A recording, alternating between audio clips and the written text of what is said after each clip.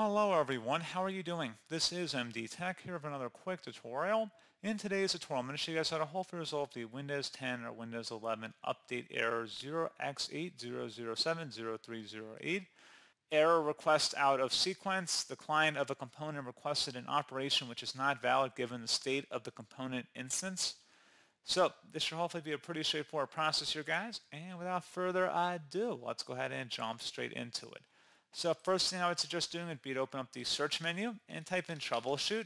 Best match, should come back with troubleshoot settings. Go ahead and open that up. On the right side underneath options, select other troubleshooters and then select the Windows Update troubleshooter underneath most frequent.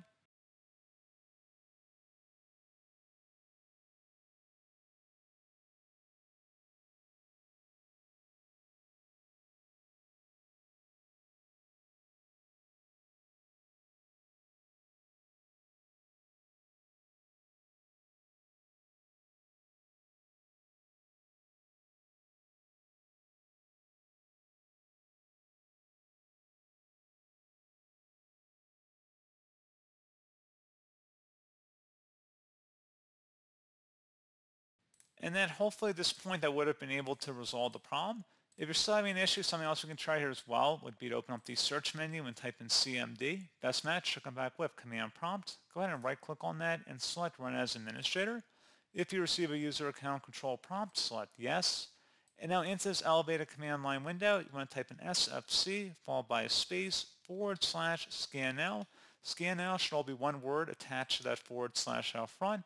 Hit enter on your keyboard to begin the scan. This will take some time to run, so please be patient.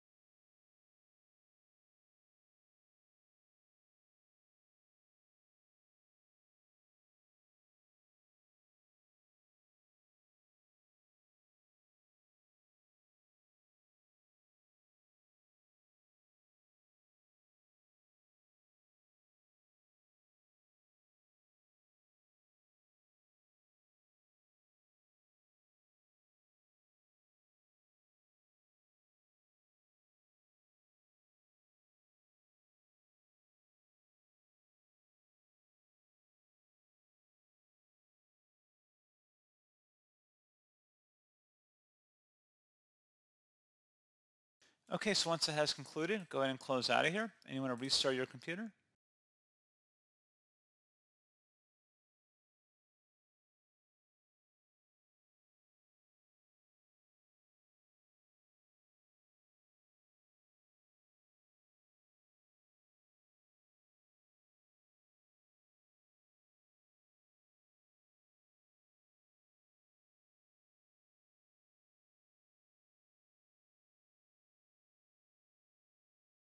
And there you go, guys. Hopefully this point issue has been resolved. And as always, thank you for watching. I do hope I was able to help you out.